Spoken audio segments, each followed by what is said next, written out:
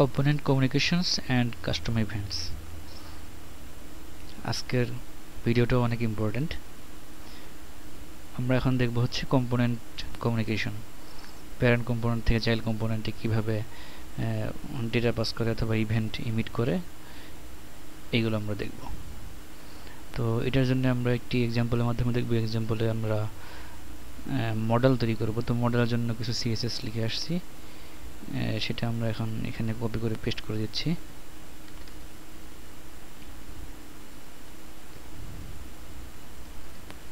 এটা হচ্ছে আমাদের মডেলের জন্য simple CSS. Model content, model header, body এবং ফুটার। তো আমরা চলেন ফার্স্টে মডেল কম্পোনেন্ট তৈরি করে আসি। এখানে আমাদের আগে ছিল হচ্ছে প্যানেল, আমরা এখন তৈরি করব মডেল। মডেলের জন্য আমরা এখানে ফার্স্টে দিতে হবে deep class equal to model, R VF দিলাম না। প্রথমে থাকবে হচ্ছে মডেল কন্টেন্ট। কন্টেন্টের মধ্যে আমরা দেব হচ্ছে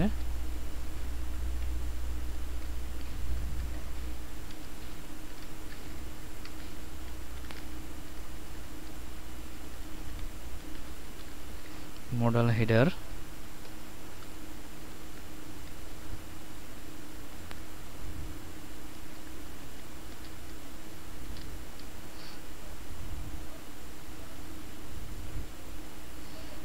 মডেল বডি এবং মডেল ফুটার।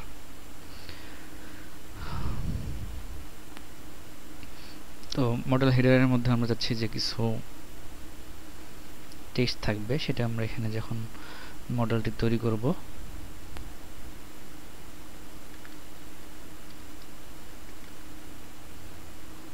এখানে আমরা আগেই বলছিলাম যে স্লটের মাধ্যমে আমরা মডেলের মধ্যে যা আছে সেগুলো দেখাতে পারি। তো আমরা এখানে চাচ্ছি যে দুইটা স্লট দেবো, দুইটা জিনিস দুই জায়গায় দেখাবো। আমরা তো ফার্স্টে আমরা এখানে স্লট দেওয়া নিয়মটা হচ্ছে আমাদের এখানে লিখতে হবে টেমপ্লেট, এরপরে লিখতে হবে হচ্ছে স্লট। স্লট ইকুয়াল টু একটা নাম দিতে হবে। আমরা এখানে নাম দিলাম হচ্ছে হেডার, এবং এর মধ্যে আমরা যেগুলো লিখবো সেগুলো আমরা কম্পোনেন্টের মধ্যে দেখাবো। তো আমরা এখানে যাচ্ছে সিম্পল একটি টাইটেল থাকবে, সেটা হচ্ছে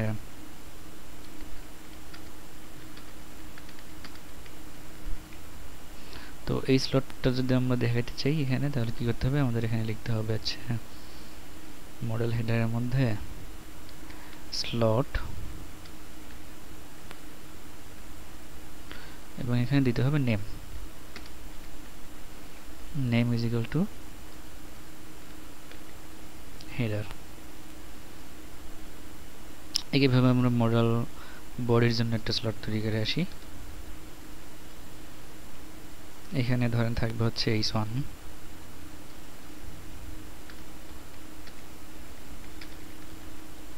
এরপর থাকলো একটা ইনপুট ফিল্ড।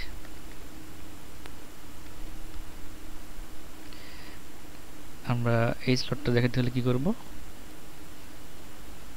এখানে লিখতে হবে slot name is equal to header, এখানে আমাদের লিখতে হবে বডি।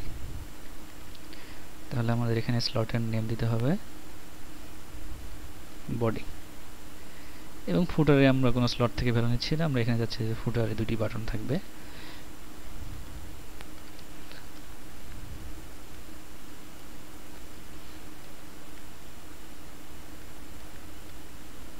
এখানে দিলাম হচ্ছে সেভ, আর একটি দিলাম হচ্ছে ক্যান্সেল।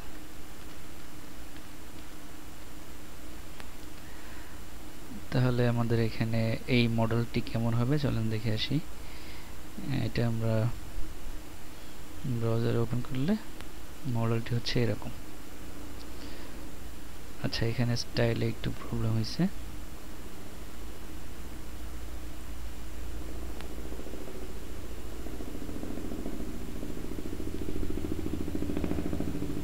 এখানে আমাদের প্যানেল কন্টেন্ট হবে না, মডেল কন্টেন্ট। তাহলে আমাদের মডেলটি এরকম হবে। তো মডেল তো সবসময় দেখায় না, আপনারা জানেন যে কোনো একটা বাটন ক্লিক করলে অথবা কোনো ইভেন্ট ইমিট হলে আমরা মডেলটা দেখাবো। তো এটার জন্য আমরা কি করতে পারি, এখানে আমরা একটি আমাদের যে মেইন ভিউ ইনস্ট্যান্স, এখানে ডেটা প্রপার্টির মধ্যে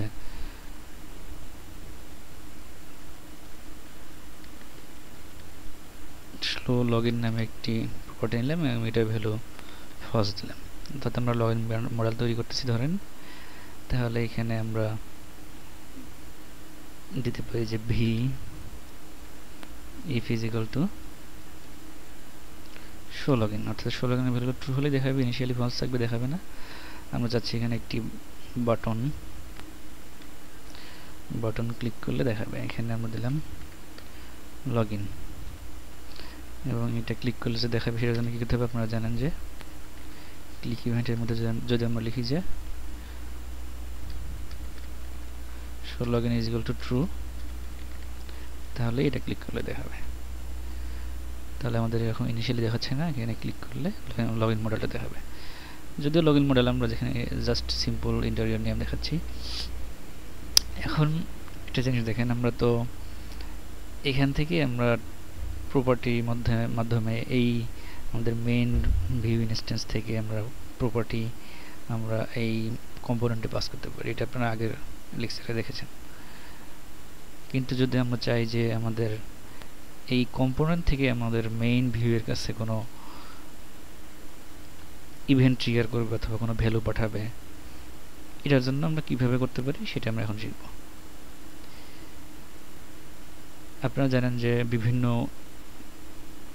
ট্যাগের বিভিন্ন রকম ইভেন্ট থাকে, যেমন লিঙ্কের অন ক্লিক ইভেন্ট থাকে, বাটনের অন ক্লিক ইভেন্ট থাকে, ইনপুটের অন কি আপ, অন কি ডাউন, অন ব্লার, বিভিন্ন ইভেন্ট থাকে। তো আমরা যে মডেলটা তৈরি করলাম এটা একটি কম্পোনেন্ট, সেই কম্পোনেন্টেরও আমরা কাস্টম কিছু ইভেন্ট দিতে পারি।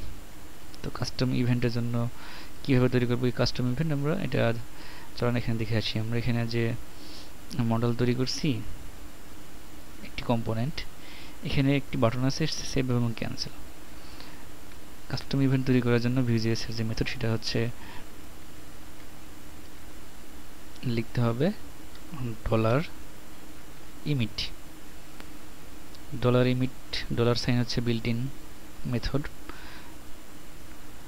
$imit দিলে আমাদের কি করতে হবে, আমাদের ইভেন্টের নাম দিতে হবে। আমরা এখানে দিলাম যে অন সেভ,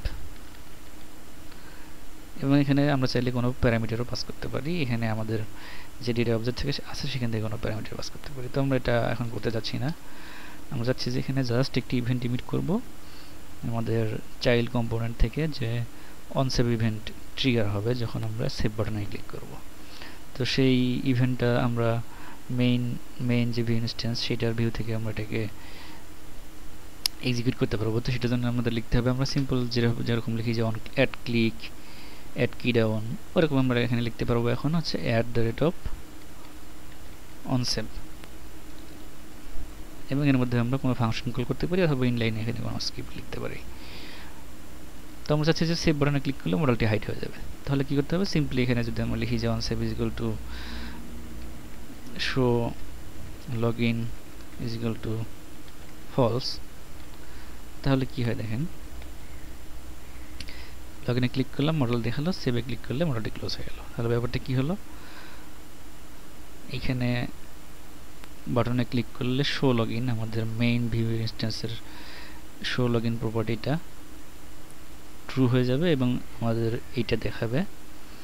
এবং এইটার মধ্যে আমাদের ওই মডেল অর্থাৎ ওই কম্পোনেন্টের মধ্যে আমাদের বাটন আছে, সেই বাটনে ক্লিক করলে আমরা একটি ইভেন্ট কাস্টম ইভেন্ট ট্রিগার করলাম, যেটা হচ্ছে নাম দিলাম অন সেভ, এবং সেই ইভেন্টটি এখানে এক্সিকিউট করলো। এখানে on save is equal to আমরা যে কোনো মেথড কল করতে পারি অথবা ফাংশন কল করতে পারি অথবা ইনলাইন কোনো স্ক্রিপ্ট লিখতে পারি, লিখে এটা এভাবে কাজ করতে পারি। তো একইভাবে আমরা এখানে ক্যান্সেল বাটনেও ক্লিক ইভেন্ট দিতে পারি, অথবা আমরা যদি চাই যে আমাদের এই কাস্টম কম্পোনেন্টের মধ্যে এখানে কিছু ইনপুট ফিল্ড আছে, সেই ইনপুট ফিল্ডগুলোর ভ্যালু নিয়ে আমরা যখন সেভ বাটন ক্লিক করব তাহলে একটি নতুন ইভেন্ট ট্রিগার করবে। সেই ইভেন্টের মধ্যে আমরা এই যে ইনপুট ফিল্ডগুলো নিয়েছিলাম সেগুলোর ভ্যালু পাস করে দেবে, সেটাও আমরা করতে পারবো।